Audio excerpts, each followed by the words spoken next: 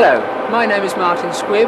I'm an instructor with the Regional Operations Training Centre at Waterloo, and this is the new 442.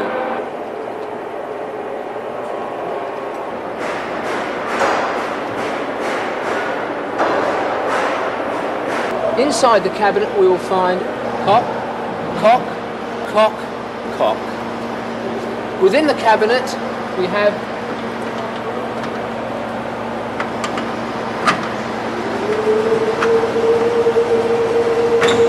the cocks located, as you can see.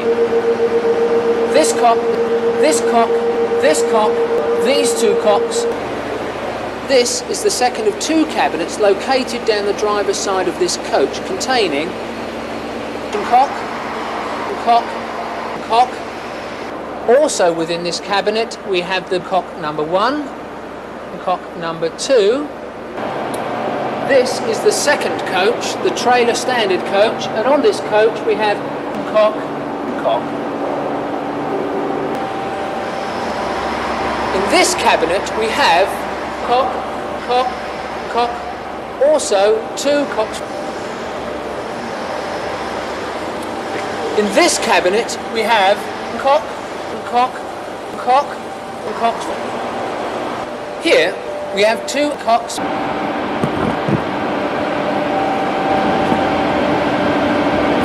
Within this cabinet we have cocks 4, cock, cock.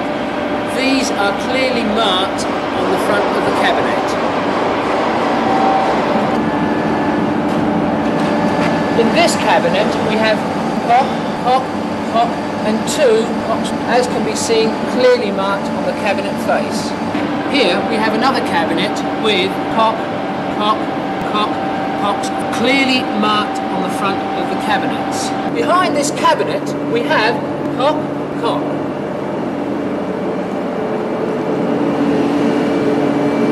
Behind this cabinet we have cock, cock, cock and two cocks. Behind this cabinet we have cock, cock, cock, also cocks. This is the motor coach. Cocks are identified on the lower half of the body side. This is the cock, better known as cock,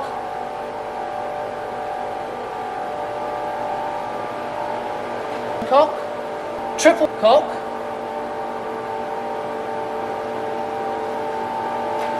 passenger cock,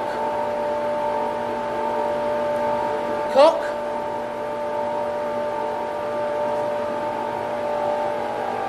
cock number 2, cock,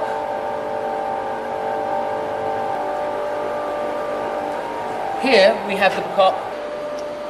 All other external cocks are located on the opposite side as previously seen.